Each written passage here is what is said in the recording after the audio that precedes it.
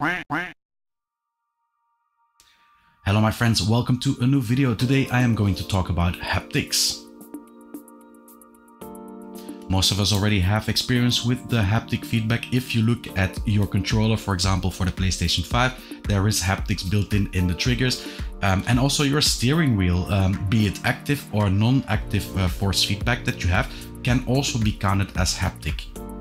In my quest to improve the driving sensation and fun of simulated driving, I added 4 pieces of hardware to my rig, and this is my report of it.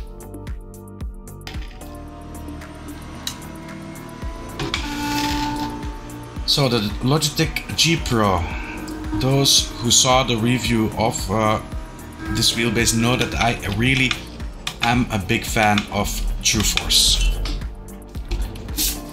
So this steering wheel already has a very impressive quality for force feedback. You can feel it in the corners, for example, in the details of the road. It already has a very good force feedback. But what the True Force does is it just adds a bit more sensation on the parts where there is, little detail, like on long straights, for example. There is less detail, but then you have the revving of the engine, the force of the acceleration and deceleration that you feel, and it really complements the active force feedback of the steering wheel well. So Fanatec is also working on the full force.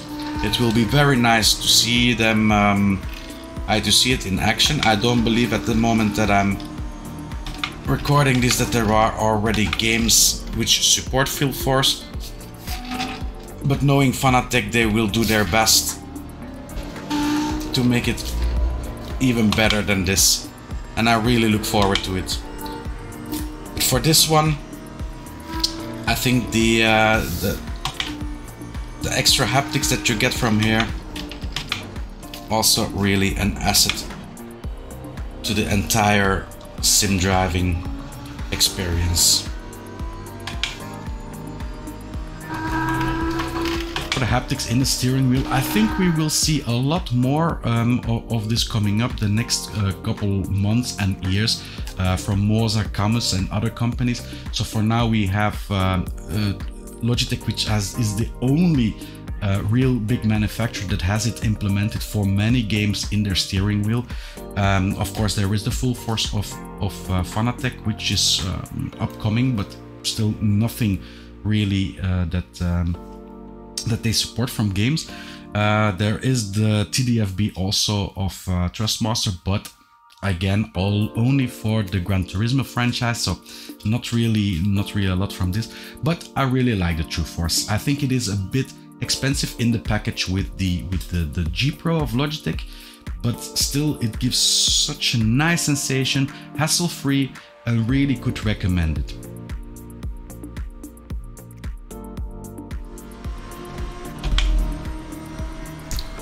So Fanatec V3 pedal comes with 2 haptic motors and a lot of effects that you can put in SimHub.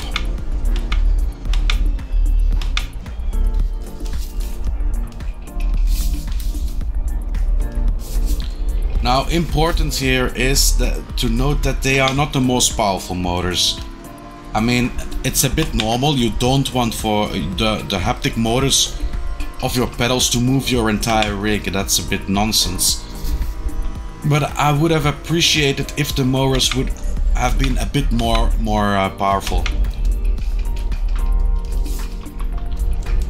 It is things like the road details. You hardly feel them. When they are on, you hardly feel them. Same for the shifting of the gear. You can put it on. It will turn once, but you won't feel it. It's good to put some nice and strong things like acceleration, deceleration, that you will feel. Like when I'm here slowing down, I can feel it. Here also you can feel the vibrations well.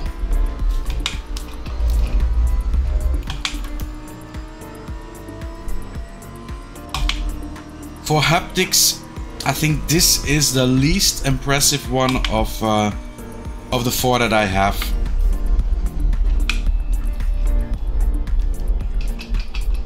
But still, you know, you guys, I am a fan of gadgets and gimmicks, so I really like the fact that, well, it's extra immersion. The buzzer that is on there is very light, and so you can't really use it for the finer details of the road. Of course, it's handy that you have like a buzzer on the accelerator and the brake, and you can feel it at certain times for certain effects, but in general it just does too little, especially if you will pair it with a pair of shoes and the rest of the haptic switch is working. Well, you really don't feel the pedals that much.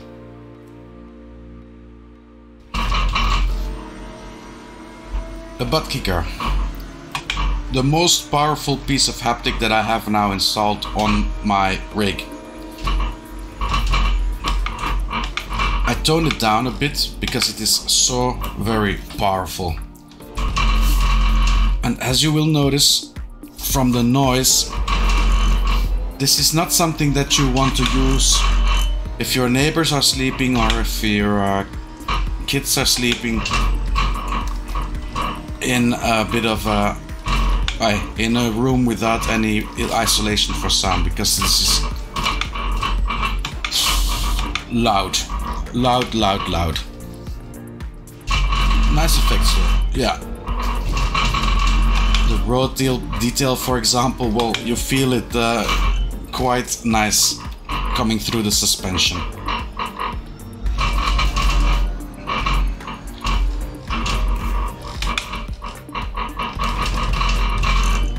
Only thing, yeah, it is a bit centralized, so you have the butt kicker really in the center of your seating area, so it can't really make the left buttock or the right buttock shake. It's the entire buttocks that shake with this. It's not bad. It's not bad, but it just means that you are more limited into what sentiments, what effects that you want to feel. RPM, for example, please don't put it too high because it will shake your entire rig to pieces. Oh. But nonetheless, yeah, you feel it. So the bus shaker, it is really a nice piece of hardware if you want to feel your car rumble or the underground on which you are driving. Well, this is really perfect. So as a low level effects piece of hardware, this is really perfect. However, in the setup that I have it, so one bus shaker in the center of the seat, yeah, it's not ideal, and I also couldn't really use its power because, yeah, if I used its power, then everything started to shake here, and it was really noisy. So it's not really a good solution if you have kids asleep above you, or if you have neighbors and cardboard walls. It makes a lot of noise, and this is something that you need to take into account. I also think that perhaps if you have two of them, it would be a lot better, because then you have two channels and you have a bit of more differentiation in the force feedback. So yeah, it's a nice piece of hardware, but yeah, clearly not my favorite.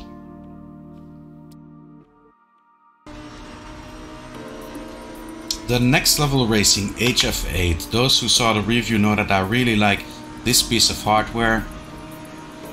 It hasn't changed, I still love it. It has 8 different haptic motors in the pad. Left, right, top and bottom. So that makes that it covers really the largest part of your body for haptic sensations. Because there are also 8 different haptic motors, you can really customize the feeling of the sensation too.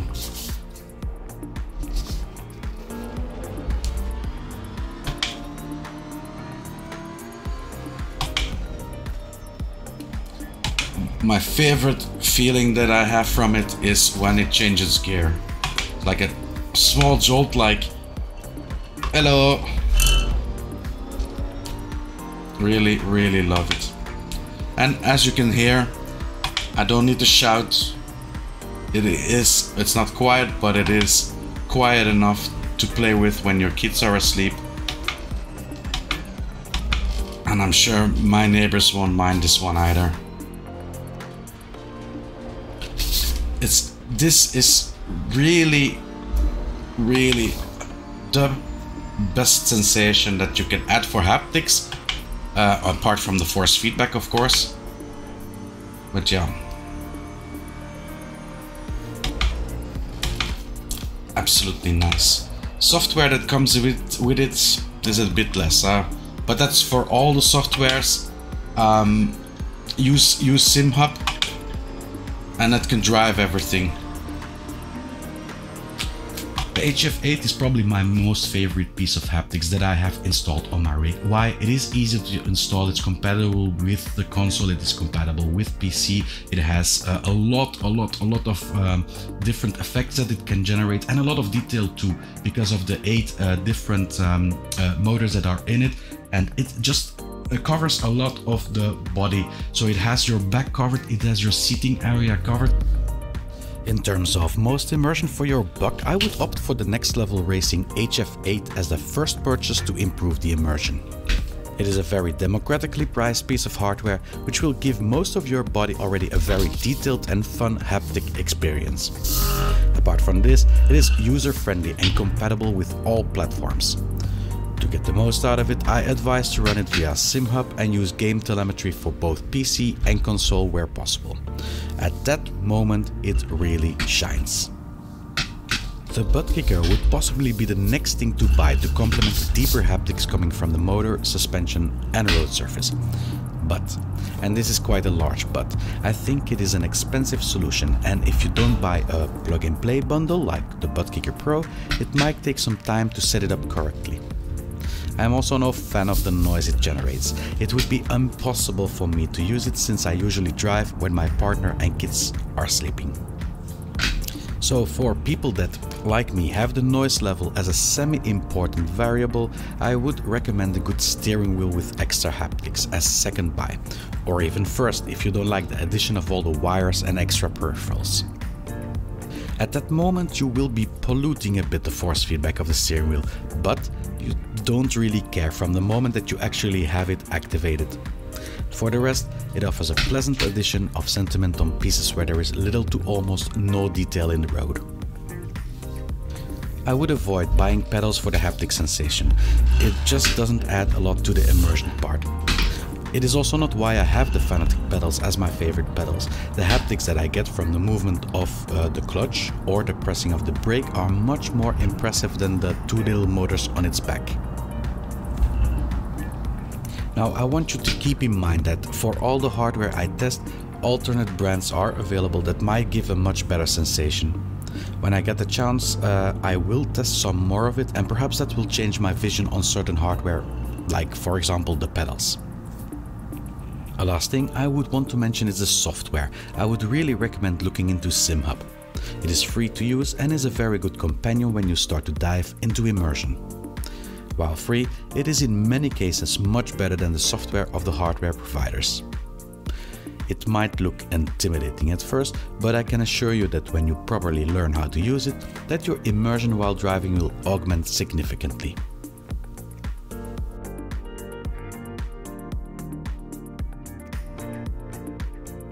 Thank you all for watching. I hope you had something from this video. Please leave a like if you did. Subscribe if you want to see more videos. If you have a comment, please put it down below, and I will see you all next video. Bye bye.